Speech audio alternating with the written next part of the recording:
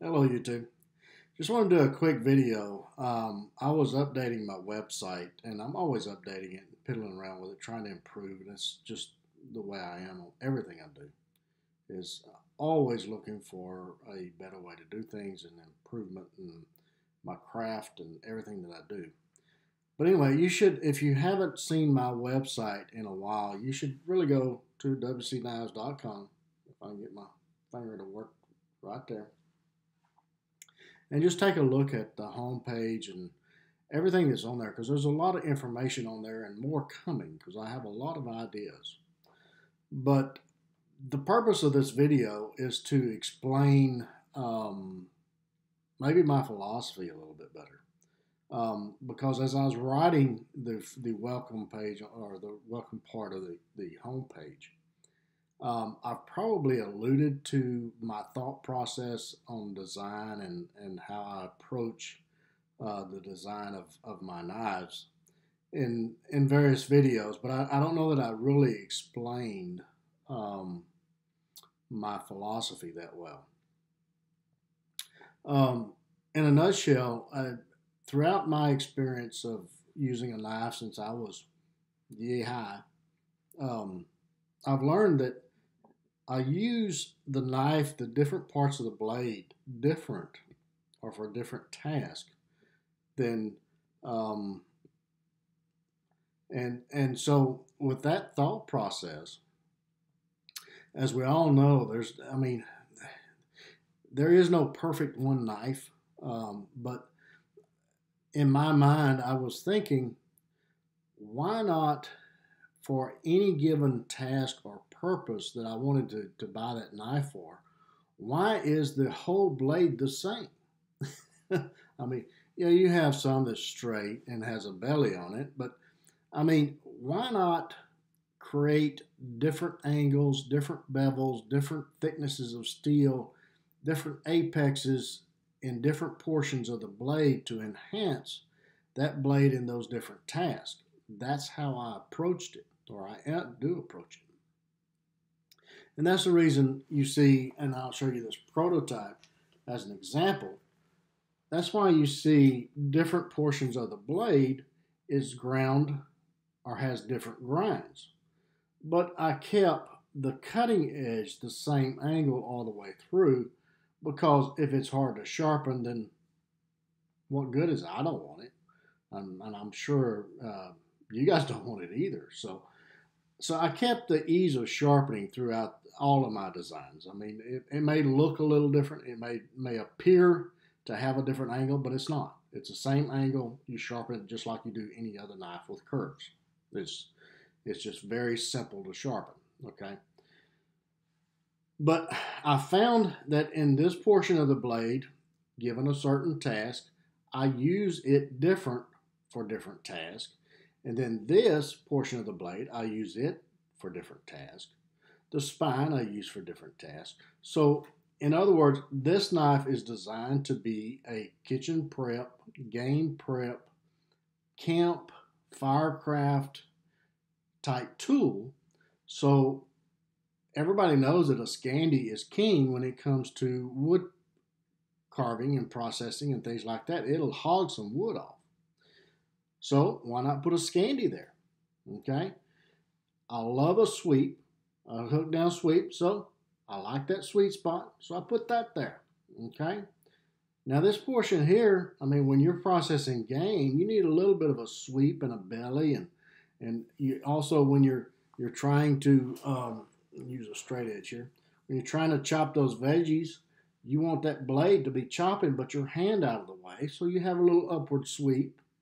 Okay, so and you want a thin blade, so I put a very high blended saber there, so that you have a thin blade that's less drag that slices very well.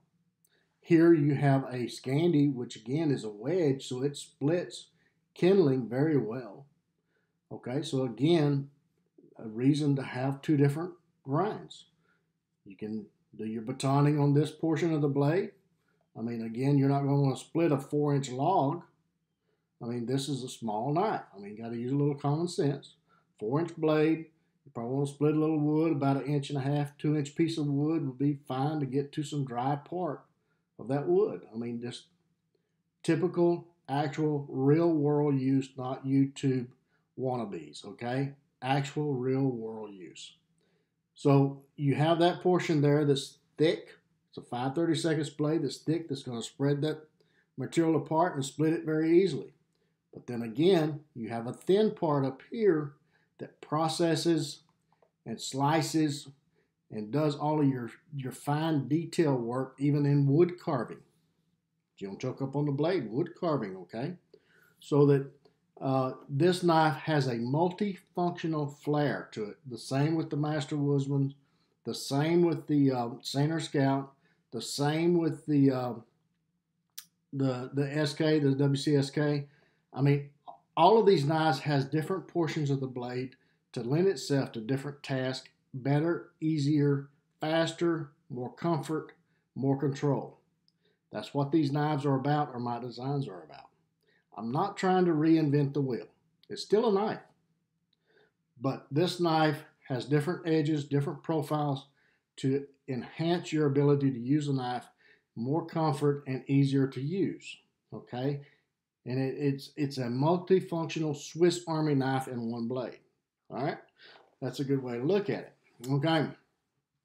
And with this one, again, I mean, you're looking at a game prep knife. So you have the world famous Nesbook spine there for those game processing, skinning tasks, and things like that, and all your field butchering. So, I mean, every part of the blade has a purpose, and I wanted to explain that a little bit better maybe than I have in the past. A lot of people are new to the channel and they don't really understand the knife or my thought process, and sometimes I don't either. But anyway, I'm trying to explain what my approach to knife design is about, and of course the handle. I mean, if the handle's not comfortable, then I mean, what good is it? You're not going to use it. Okay, let's be honest. So I have different curves and different, so that you can have different grips, comfortable grips. Because let's face it, I mean, if you use a knife long enough, you're going to be all over this thing. All right. Especially if you watch somebody that's been using a knife, say your grandfather or your dad, or people that's been using a knife for a long time. They don't just hold the knife like this. I mean, they're just all over the knife for different tasks. Especially when you get up here on those detail work, you're trying to go up that belly and that those cavities and protect the gut sacs and all this other stuff. Don't want to be morbid, but that's part of woodsman's, okay? Part of the outdoorsman's lifestyle. But if you have contours and curves in the handle, you have a secure knife. A secure knife is a safe knife. You have a knife that you can control, and again, control is a safe knife. So that's the reason I design, or what the thought process is behind my designs, is to have a safe knife, a comfortable knife, a multi-use or a multi-task knife that does more tasks than what, say, a fillet knife would do, a skinning knife would do. This is a skinning knife. From here up, from here down, it's a wood processing firecraft knife. Okay? Same thing with all of my knives. If you think about it in multi-use approach, then you'll see the reason and the thought behind the knife blades and the designs that I do. Okay, so I hope that explains it a little bit. Sometimes I get out in left field a little bit, and my ambassador team has to say, "Whoa, now the knife police are coming," so you need to you need to bring it back a little bit. But anyway, that's the approach that I take with knife design, and why my knives look different than other knives. I mean, there is nothing new under the sun. I did not invent the multi-grind. The first person that I know of that did the multi-grind was Bob Lovelace. I mean, anything that you want to know about the knife world, you can pretty much trace it back to Bob Lovelace, a genius. That was a genius. I think he did one back in the 70s or something like that. I think it was a saber into a flat or something to that effect. But anyway, Mora has some multi grinds.